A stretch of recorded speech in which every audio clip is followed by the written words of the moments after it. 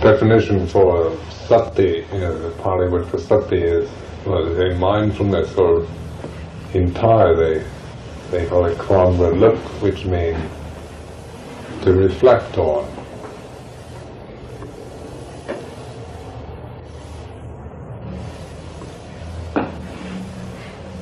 The path of liberation is through awareness.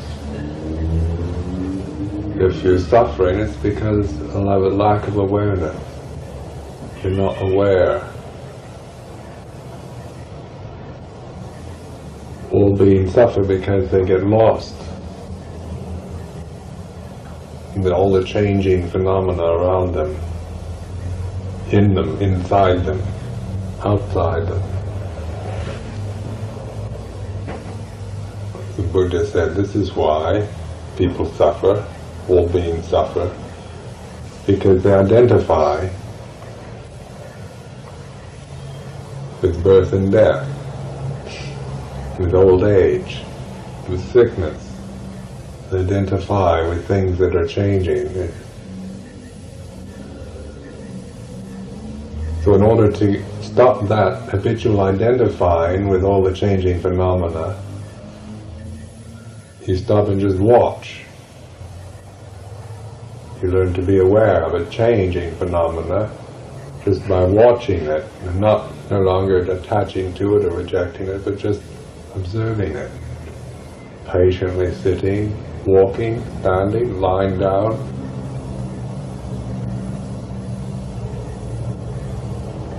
What do I mean by changing phenomena? What do we mean by that? Sankharas, Pali, another Pali word, which stands for compounded things, meaning our own bodies and minds, all our thoughts, feelings, opinions, views, sensations, memories, imagination, expectation, and hope. Everything that we think is me is mine, are the thoughts we have. All the things we love, all the things we hate.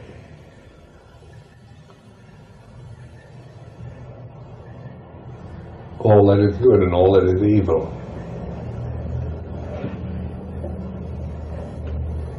All that can be perceived through the senses and all that is conceived. And we watch this. In this practice of anapanasati, of mindfulness, this is a beginning exercise, a mental exercise which, if you develop in your daily life, you will reap a very fine result from it. So I recommend doing it every day, whether you come here or not. Do it in your home, 15 minutes in the morning, 15 minutes in the evening. Do as I described, as I led you in this past hour. Observe the breath. Concentrate your full attention on the breath. Hold that attention from the beginning to the end. Then start reflecting after the mind is calmed down. If you develop that practice, where the mind becomes calm, just reflect. How do I feel?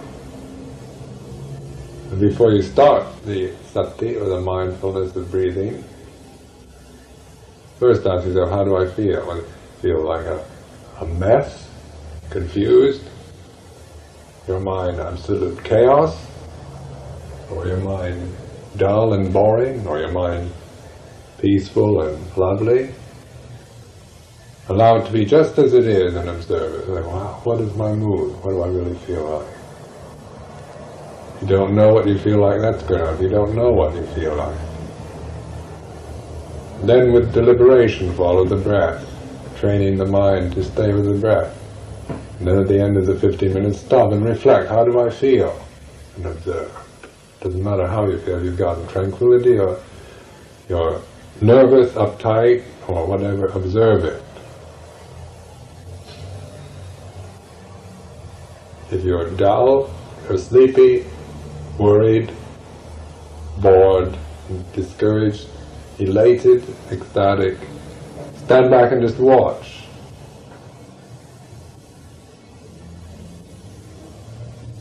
then the real practice of what they call insight, vipassana, observing. Mindfully observing and reflecting on all these changing phenomena, one's moods, feelings, sensations, thoughts, consciousness. Learn to reflect. Let things be as they are. Do not spend your time trying to change yourself and make yourself into what you think you should be. But just observe what there is now, whether you like it or dislike it, good, bad, or indifferent. Just be one who observes patiently that which is in the present moment. And this is the path of liberation. Through awareness, you'll understand everything. Through heedlessness, you'll have to be born and die a billion more lifetimes, probably, at least. It's a way of talking. You got to figure that one out. Don't bother. The way of saying, if you attach to ignorance and identify with ignorance, then you'll suffer with ignorance all the time. You'll be ignorant.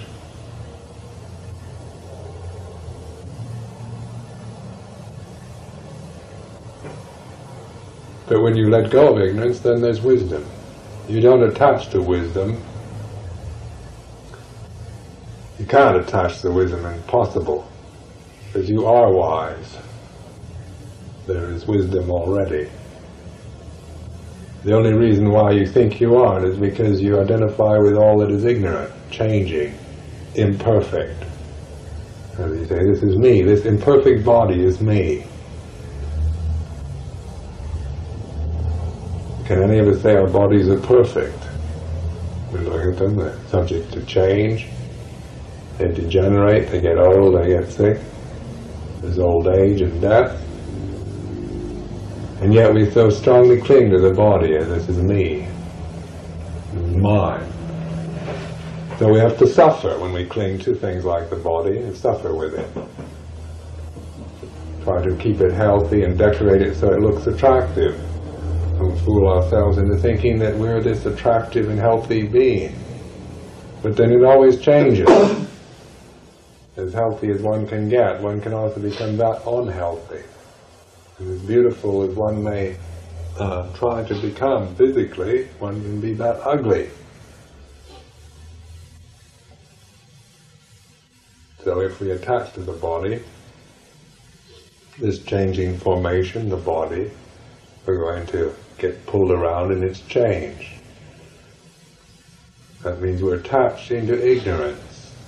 We're identifying with that which is ignorant, that which is not wise. So we let go. We detach. We don't attach to it. It's still there, that doesn't make it go away, but we know exactly what it is. We reflect on it, we observe it. What is the nature of the body? Is it me? Is it mine? Is this my soul? Is this my eternal soul, that which is eternal, perfect, and whole? Ask yourself questions like that.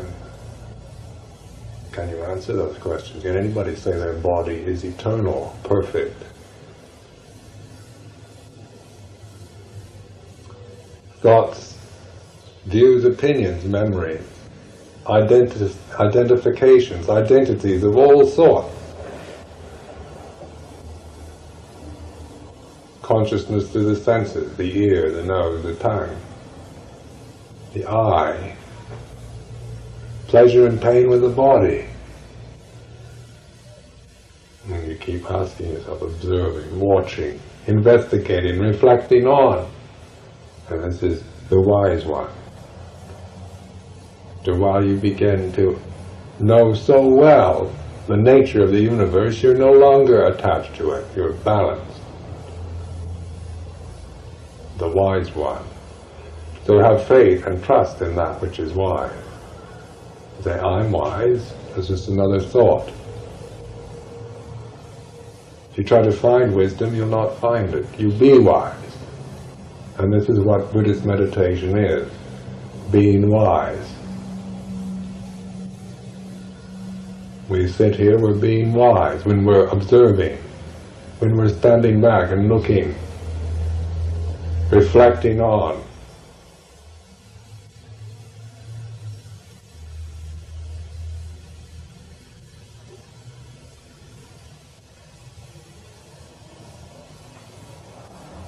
The difference between grabbing hold of, trying to grab hold of, and non-attachment. Letting things be as they are. Letting yourself be as you are. The thoughts that come, the high thoughts or the low thoughts. Just noting the thought, the nature of thought, is it change. There's no such thing as permanent thinking, permanent thought. Permanent evil, permanent good, there's no such thing. These things come and go, change, they arise out of ignorance and go back. And you find out where your thoughts really come from. What is the ultimate beginning of everything? You can't. But you can see the beginning and the ending of all that is ignorant. Watch. You assume your body was born, it is now getting old, and it will die. But your thoughts, your feelings, your sensations are being born and dying all the time. They're beginning and ending. You can see that. You can watch that. You can observe. You can reflect on it. Every one of us here is capable of that kind of reflection. We have that ability. Human beings are beings who have the ability to reflect on themselves.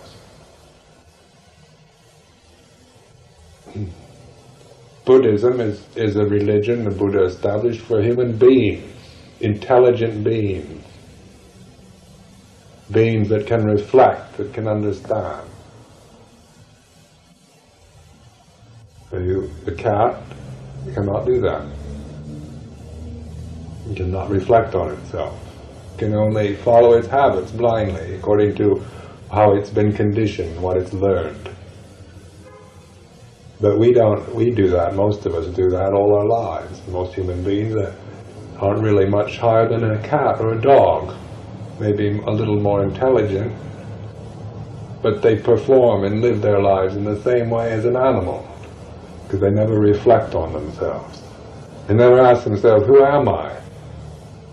Why was I born? How should I live my life? What is life all about? How do I get out of the suffering that I'm in? This is the point of meditation. We all are capable of doing this. Not one of us is incapable. This is the grandness of being born as a human being. And even luckier, more fortunate, is the fact that we're born at a time in which we can listen to Dhamma, listen to the teachings of Buddha, listen to the teachings of wise men. Sometimes there have been ages where places in the world where people they never see wise people, never have wise teachers, never hear the Dhamma, never heard of Buddhism, never heard of anything, never had the chance to see or investigate or practice in the religious way, the spiritual way. But all of us here obviously do have this good fortune. We're living at a time, in a place, where religious values are beginning to become available to us all.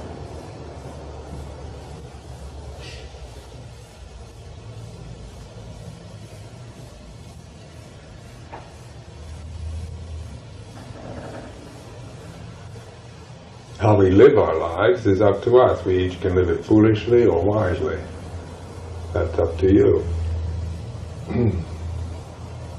If you start reflecting on yourself, investigating yourself, you'll not have any inclination to live your life foolishly anymore.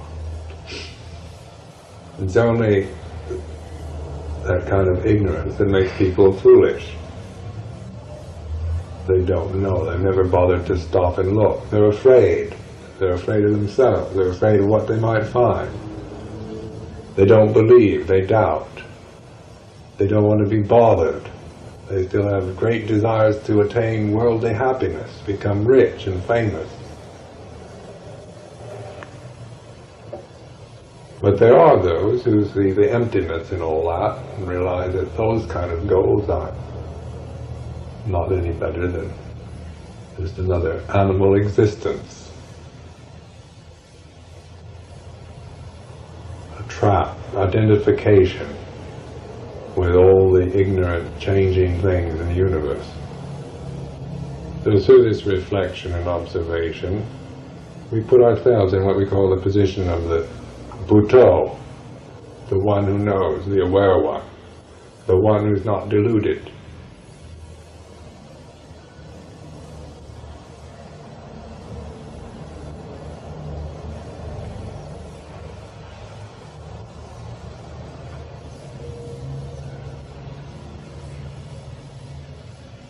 In our lives, though, we live in a society.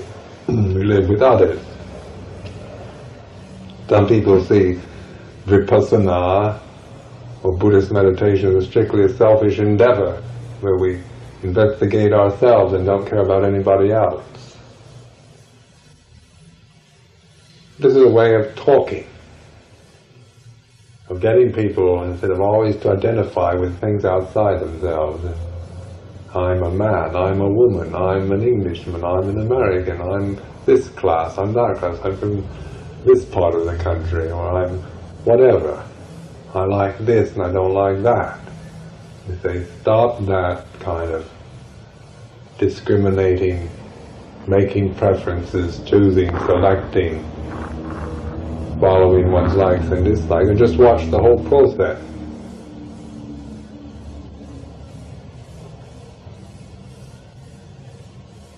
But one of the things that's most necessary in our practice is to develop what we call the paramita of loving kindness, metta. And this, of course, we directed ourselves first. I think that in Christianity they say, love thy neighbor as thyself. In Buddhism it's the same. If we don't love ourselves at all, that means we are identifying with all the ignorant things and don't have any awareness of ourselves. If we're busy disparaging ourselves, guilt-ridden, self-hatred, it's because we've never bothered to reflect on ourselves and observe.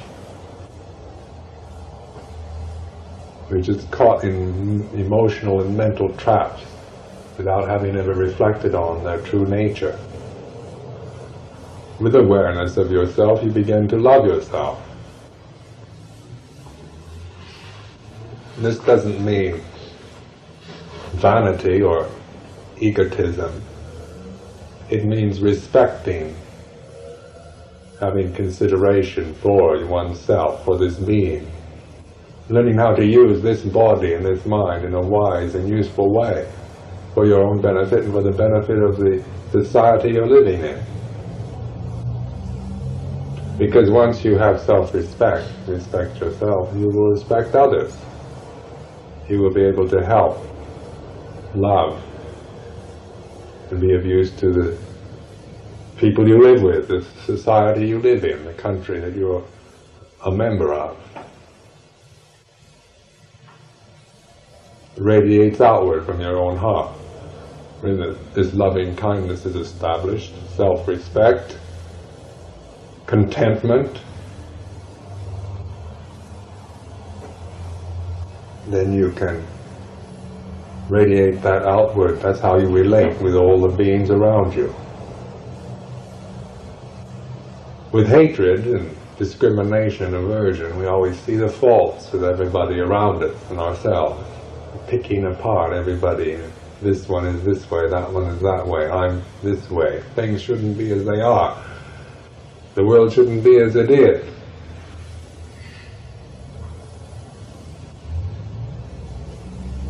But with loving kindness we know. It doesn't mean we don't know the faults and the flaws in the universe. It's just that we aren't clinging to them. We don't identify, we don't indulge. Waste of time to do that. The ugliness, the grossness of ourselves, we don't identify with anymore. We don't say, oh, I'm a gross, ugly person because I have gross, ugly thoughts. We just know that grossness and ugliness is change. It's not me, it's not mine.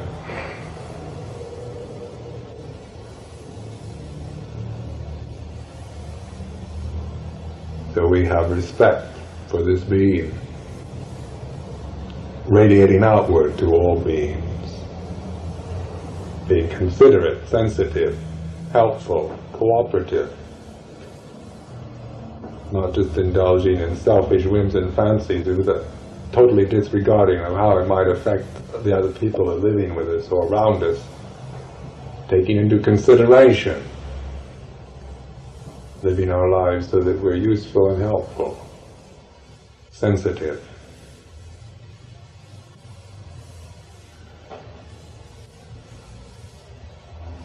So when people say, oh, you Buddhist monks, you live your life selfishly and have left the world, because they don't understand. They think that by going out and trying to change the world through one's own wrong views is helping the world. The world can only be helped by one helping oneself, setting oneself straight, understanding through awareness the nature of your own body and mind. In that way you're setting the universe right, because that will radiate outward and affect the universe. None of us really understand how much power we have.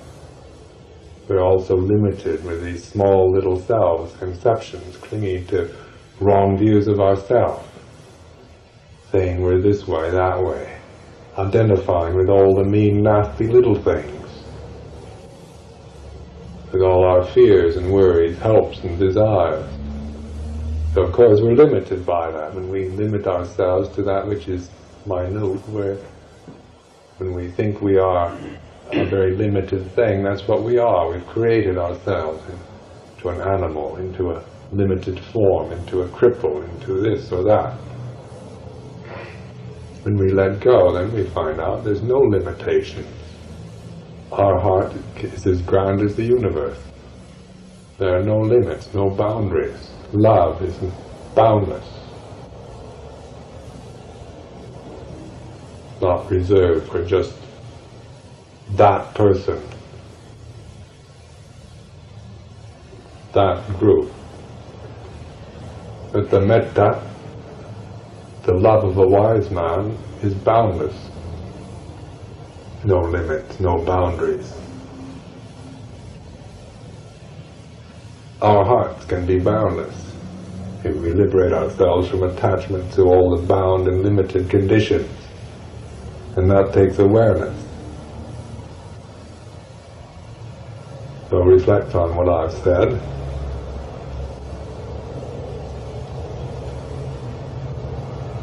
Practice, develop this skill, anapanasati, mindfulness of breathing. Live your lives in a way in which you can reflect on them. Keep asking yourself, who am I? What am I doing? How should I live my life? Don't try to answer that with some kind of pat answer, but just allow yourself not to know. Remind yourself all the time. Bring awareness into your daily life, into what you're doing, what you're saying, the work you're performing, what you're thinking. Why do I think like that? Are these silly thoughts really me? Ask yourself questions like that. What are these silly thoughts? Listen to that nagging, moaning thing inside yourself that's always saying, you shouldn't do that. You're a horrible person. You're hopeless. You're lazy, good for nothing. That self-disparaging thing Listen to it patiently and just observe, but don't believe it. Don't identify with it. It comes and it goes, it changes. Then you're always in the position of the wise one. And that's the only way to get beyond the ignorant, is to be wise.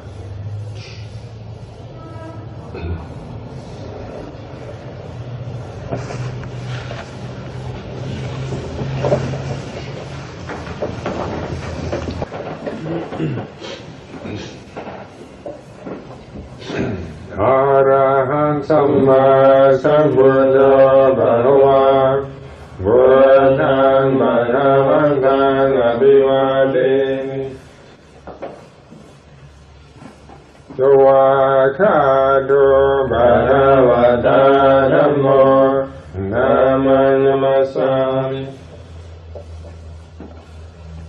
Supatipanno Bhagavato Savaka Sangho